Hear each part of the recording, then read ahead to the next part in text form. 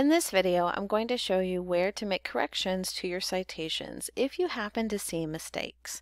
Sometimes when you save things to Zotero, it misidentifies the type of resource or cannot find the author, for example. So when you are saving resources with your Zotero connector, keep an eye on the record panel on the right-hand side of your Zotero program, which here I have a record selected in my Zotero, and the records panel is on the right hand side. That's where it gathers your citation information.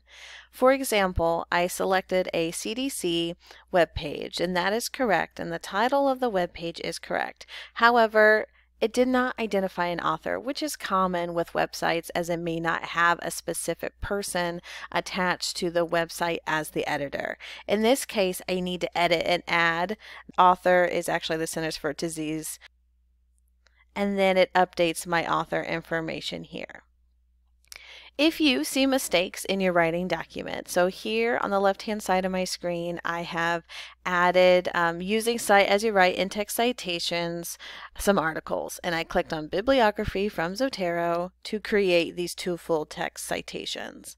In this case, the first journal article is correct. The second one is not, as the title of the journal article is not lowercase. So according to APA, which is the example I'm using for this video, it needs to be in sentence case, the title of the journal article.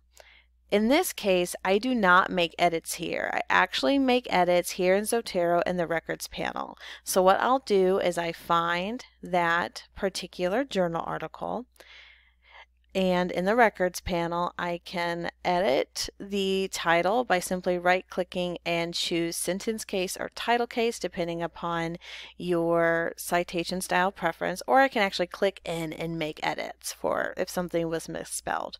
Once you make edits in your records in Zotero's program, click on Zotero in your Word or Google document and click Refresh. Then it'll automatically update your edits from your Zotero program into your writing document. If you had used the drag and drop feature or the export into a bibliography feature, you will need to redo those actions after you make the edit in Zotero.